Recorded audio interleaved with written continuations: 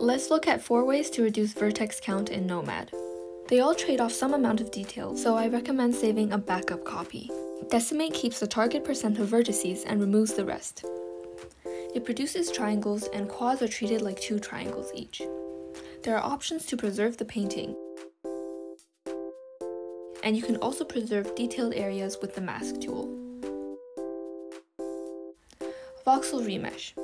This changes the resolution of the object and produces evenly spaced quads. Use the slider to pick a higher or lower resolution. Note, masking is ignored. Dynamic topology. This allows for more detailed vertices in areas being sculpted. It also produces triangles. However, it's an option to turn on during sculpting and not something you can turn on after. Depending on the object, you might be able to save some poly count when merging the object. For example, the vertices on these red parts of the spheres will disappear when they're voxel merged. In addition, I also picked a lower voxel merge resolution.